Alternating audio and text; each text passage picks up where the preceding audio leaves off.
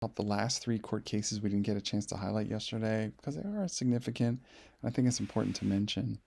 The first case, the third case we had, or I should say, fourth case, involved a school newspaper where three students at the Finkelstein Daily News, of course, at the high school there, wanted to publish an article about the impact of divorce on students and how teen pregnancy impacts the lives of students.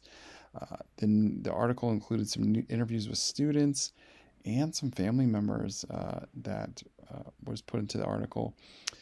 The principal pulls the article and says, "Sorry, you cannot publish this. We're going to censor it." The girls went to court to say they should be allowed to publish it, and they thought it should be, freedom of the press. Let's take a look at the results. The court case was called Kohlmeyer versus Hazelwood versus Kohlmeyer. It was a close decision, 5-3 vote. There's only 8 Supreme Court justices at the time. They hadn't approved the ninth one, or I forget why he wasn't on there. We'd have to look that up. But anyways, in the end of the story, the 5 justices in the majority said that the principal does, and these teachers do have authority to censor newspaper articles when they may be protecting the safety of the school and the students who attend it, and maybe the content would not be appropriate for that age group as determined by the adults. So there's limited rights of freedom of the press, and when we're talking about a school newspaper. Case number 6 involved young Paul Harvey. He's at Finkelstein Middle School. He wants to go out for the football team, and the school was requiring a drug test that he had to be tested to see if he's doing any drugs before he could play. And we're not just talking like steroids. We're talking any type of illegal drugs. And this policy was in place not only for sports, but also for different things like chorus or band or whatever, extracurricular activities. And in the case, this really did happen, and it was called Board of Education of Pottawatomie County versus Earls. It was a close vote, 5-4.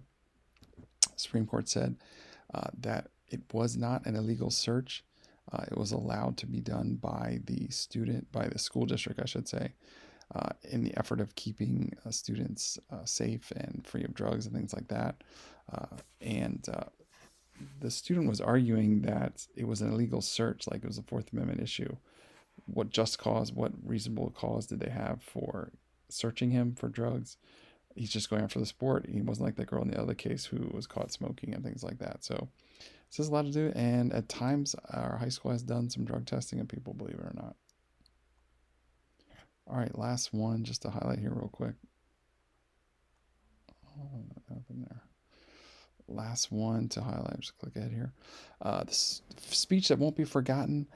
Finkelstein's middle school, Bobby Wyans, wanted to give this speech in front of the entire 8th grade. He wanted to run for class president. He wrote a speech that contained, like you see here, several jokes and words and themes that teacher told him inappropriate.